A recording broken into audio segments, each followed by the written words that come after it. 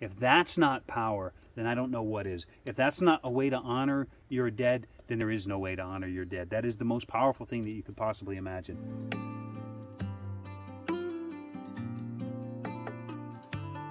Welcome to Northwoods Kindred. I'm your Gothi Bodvar, and on this channel we discuss all things Asatru Kindred related. So hit that subscribe button if you want to see how we do it in the Northwoods.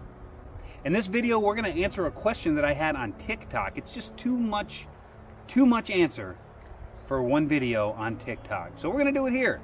And we're going to talk about ancestor veneration. How and why do we honor our ancestors in the modern world?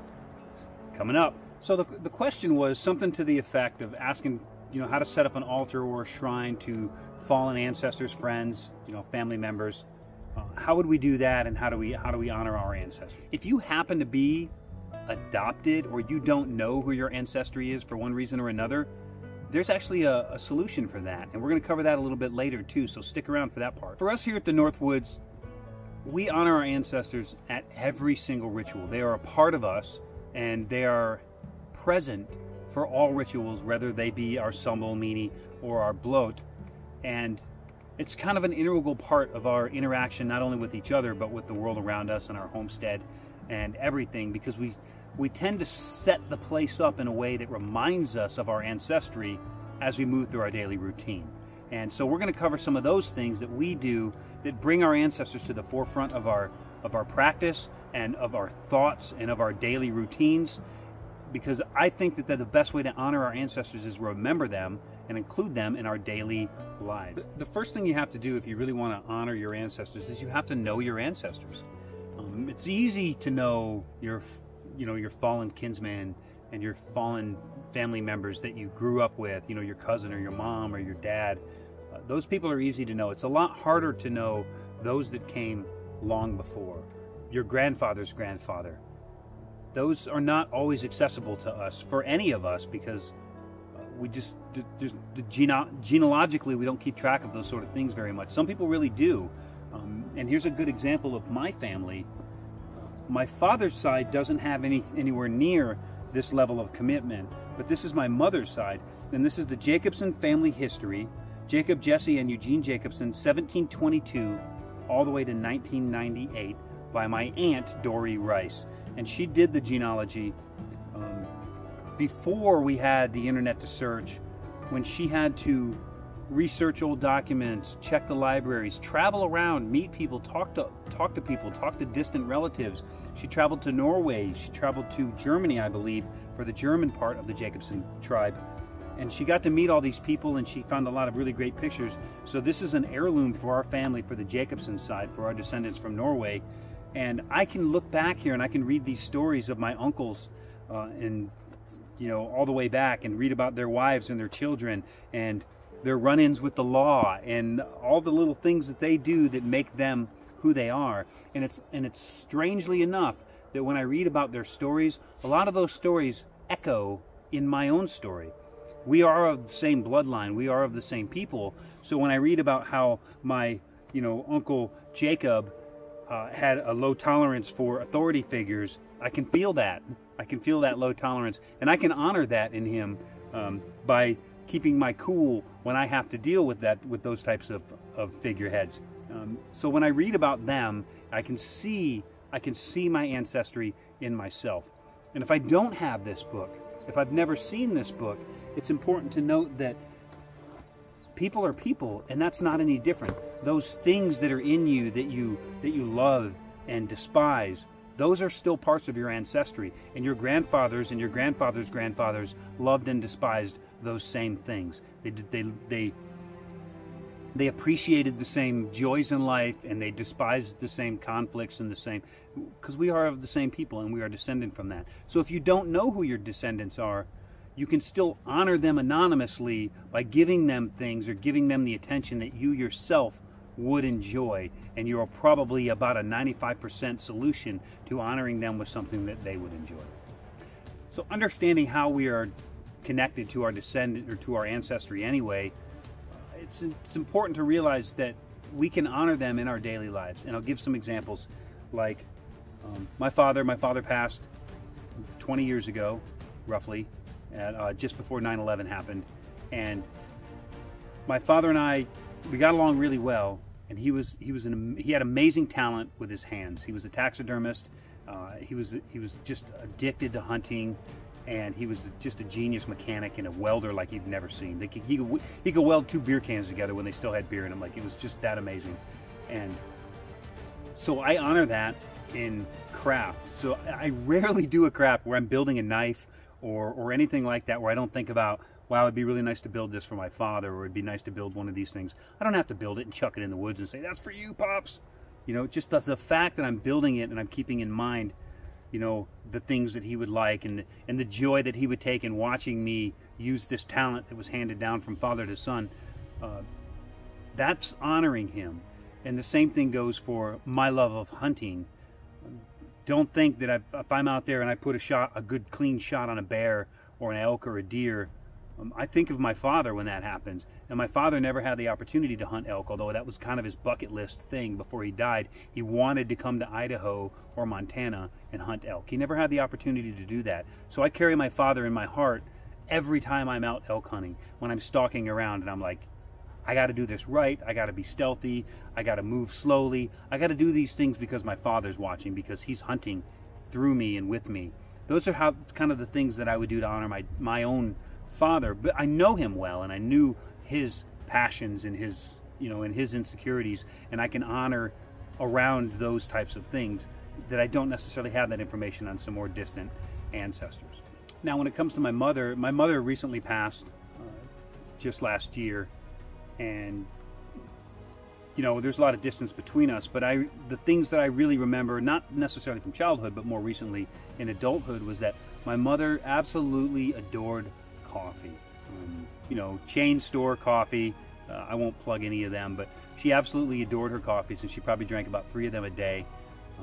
She definitely pissed away a small fortune on coffee. So if I really want to honor my mom, one thing I can do is I can go buy a gourmet coffee, which I don't generally do, and I can sit outside and I can enjoy it. I can sip it, maybe even leave some for her out of the cup. But the point isn't that I waste it or sacrifice it to her. The point is that I enjoy it with her in mind. She also loved smoking. Yeah, that was her thing, and I could very much sacrifice or offer some tobacco, which is a very traditional offering for a lot of native peoples, is tobacco. So I could certainly offer tobacco for my mother in her afterlife, and I'm sure that would be appreciated and well used as well. So that's the kind of the important kind of the keynote with that, is that you have to know the people, and if you don't know them, and if you're just randomly offering to an ancestor, then know yourself, because they are you and you are they.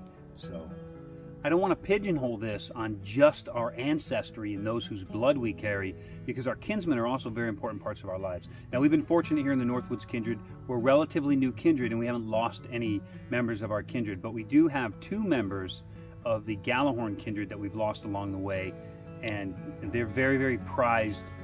They were prized members of our kindred. They were very valued friends and build your own family members, and we've lost them along the way, so we also honor them in all of our rituals as well. So the first kinsman I want to talk about is one of our older kinsmen, one of the founders of the Gallahorn kindred, named Ragnar Loostooth. And we recently did a Founders Day gathering where we talked about some of our revered founders of Asatru, and Ragnar, being one of the founders of the Gallahorn kindred, came up, and we talked on him as well. Now, I remember the first time I met Ragnar was at a large gathering, and Ragnar had this thing where he always sharpened people's knives. So he was sitting at a table sharpening knives, and he's like, "Hey, Bodvar, come over here. Do you know how to steal a knife?" And I was like, "Yeah, I know how to steal a knife." And I picked his knife up off the table, and I put it in my pocket, and I walked away. And he's like, "Whoa, whoa, whoa, whoa." And he brought me back, and he showed me how to sharpen a knife on a sharpening steel, like a chef's sharpening steel. Of course, I already kind of knew how to do it, but he refined my technique.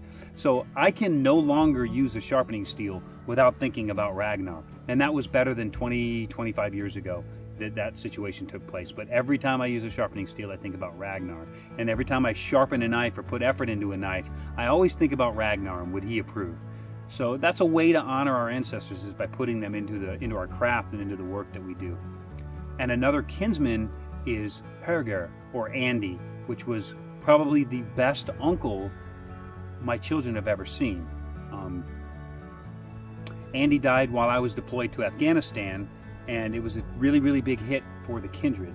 Now, one of the things that we all shared in common was, especially with Håkan, myself, and Andy, or Herger, is that we always loved The Big Lebowski. Cult film, absolutely, you know, it was one of the things we would do, sit around and watch the whole movie together, and, you know, speak the lines and everything. You know how that works. So it's a lot of fun for brothers in a kindred to get around, you know, to enjoy things like that together. So Andy, a portion of Andy was sent to us by his family when he was cremated. So that is why we keep him in a Folgers can. And once in a while, if you're perceptive, when we do a bloat or a ceremony out here, you might see this little Folgers can being held by somebody or standing off in the corner. This is because we're bringing our fallen kinsmen here with us to continue to take part in our gatherings and in our kinship and our fellowship as it happens, just as it happened when he was a part of it. Now, one thing that's often overlooked is our family pets. You know, our pets are a part of our lives. They're very important to us. They earn a place in our hearts forever. And when they die, which is always way too often because they don't have anywhere near the lifespan that we do, we honor them as well. Now, our old they is like a pet cemetery. We've got dogs and cats and ferrets and rats. all the kids' pets are all there. But you know what? They're not forgotten. They're always come up in a ritual, in a summel or a meanie by the kids or by someone else. Like, hey, I remember that time when Scotty did this thing. We bring them up all the time. We think about them all the time. And they're still honored. Maybe not, we don't venerate them the way that we do for our ancestors, but we do think about them and we do honor them, you know, because they're an important part of our life. And even though they're just pets, they are family, and they do have some effect on us. They do shape us in one way, shape, or form. Through the course of our lives, we wouldn't be who we are if it wasn't for the pets that we had along the way. That's a fact. So we can honor them also. We can honor them with how we treat our new pets. We can occasionally leave out a biscuit or a dog cookie as a kind of a gift in the afterlife. Like, hey, you know, thanks for being a good girl, you know, for the 20 years that you served us. You know, you can leave those kind of things out, and that's a really good way to honor your old pets if you are inclined to do so. Now, we have a video on here in our Just Ritual playlist called Summel, and it's a fairly modern ritual. I think it probably came about in the 70s, and it was developed by some pretty crappy characters, but there's a lot of history that was pulled from bits and pieces and smashed together to create this ceremony. So the second round of Summel is the meanie, or the memory round. So we have since renamed it, so we don't call it a Summel anymore, we call it a meanie, and then it's just 3 rounds of memory to the gods and goddesses of your choice, to our fallen, and then a braggy round at the end. Because I think it's a little bit more traditional to do that, to call it that, and we changed the structure slightly. We'll do another video update on that one later. But the point is, here's the video on the old Summel, and the second round of that is a memory round, and we can do that to a fallen pet or a family member, but that's a way that we honor our fallen at every gathering. Now, and really the beauty of that Summel, or that meanie, if you call it, that second round is really the bread and butter of that event. And the reason it is because this is a way that we have that we can mourn our dead that are long dead. So if I just kind of go into my space and I just get all depressed because I miss my dad, well, my dad died over 20 years ago. People don't have any tolerance for that in today's world. They're not like, you know, they're like, get over it. You know, he's been gone forever. Like, move on with your life already. But you and I both know that it's not that simple. You know, I've lost children. I've lost both my parents.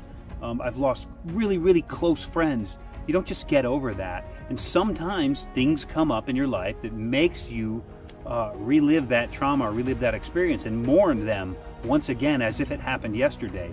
And that second round of Summel, that meanie, that is a point where we can do that, where we can honor them, where I can stand up and I can raise a horn to my father and I can tell a funny story, and you know, and and share those experiences with everybody. And this is, I'm going to tell you some real magic about Summel. We have kinsmen here in the Northwoods Kindred that never ever met this gentleman. They never met this brother. But there have been so many horns raised for him at Summel and Meany rounds over the years that we have kinsmen that never met him raising a horn to him and thanking him for the impact that he had on our lives that led us to the position where we're at. If that's not power, then I don't know what is. If that's not a way to honor your dead, then there is no way to honor your dead. That is the most powerful thing that you could possibly imagine. And it's very heartwarming to feel that, to sit in that circle and someone you know has never met this person who is so important to you, but they realize that they were so important to you that person wants to raise a horn and thank them for making you who you are because of the value that you bring to their life. When that whole thing happens, that is magic, and it just doesn't get any better than that. Now, it's entirely possible, and I think within keeping of tradition, is to put a little shrine or something in the corner, but I don't think that's the be-all, end-all of honoring our ancestors. I think we should really live that honor, not just do it as a ritual once in a while. So you should really live that honor and honor them in your daily lives and honor them in those routines and those crafts and those ceremonies and those things that they enjoyed. You know, if you just pause for a moment and think about them and imagine them being there with you, just like I hunt with my father, even though he's been gone for 20 years. My father's always with me on a hunt. So if you can do that and put them into your daily life, I think that that's going to go a long way. But if you really want that physical representation, if you want that little shrine, I would say you find a little out of the place where it's not going to get disturbed very often, but a place where you can visit often or sit down and converse with them, kind of like we have here in our Vey. Now, we don't have an indoor thing to our fallen friends and family member, but what we do have is we have a small corner of the Vey, and you've probably seen it in some of our rituals. If not, start paying attention, because you will. At the end of ritual, we always bless our fallen and our kinsmen from Gallahorn that are not here with us. So we have this special corner, and it's set up with an old ship that we put effigies of our fallen kinsmen in, and family and whatnot. And then we bless them as we bless the rest of our living kinsmen here.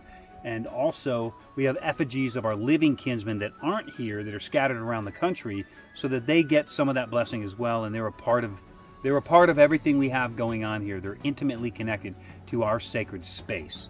And when they pass, they will be placed into the boat or into the ship with the fallen to transfer to the new location, wherever that may be, and still continue to be honored regularly as part of our family and our kin. And one thing to note is you don't have to spend a lot of money on this. If you know the people, maybe you know their animal fetch, or you know something specific about their personality or about their habits or their hobbies, something that represents them.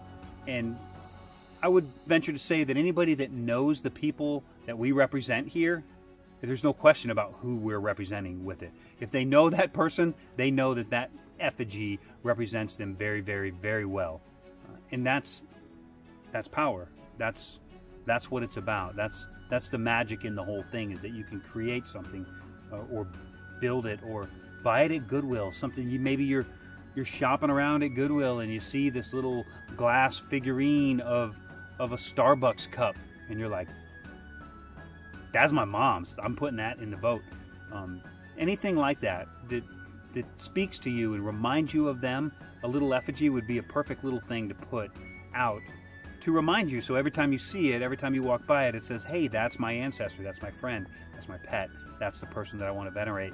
And it doesn't have to be expensive, and it doesn't have to, it doesn't have to hold a lot of physical value. It just has to hold a memory. It has to say, this is who I am.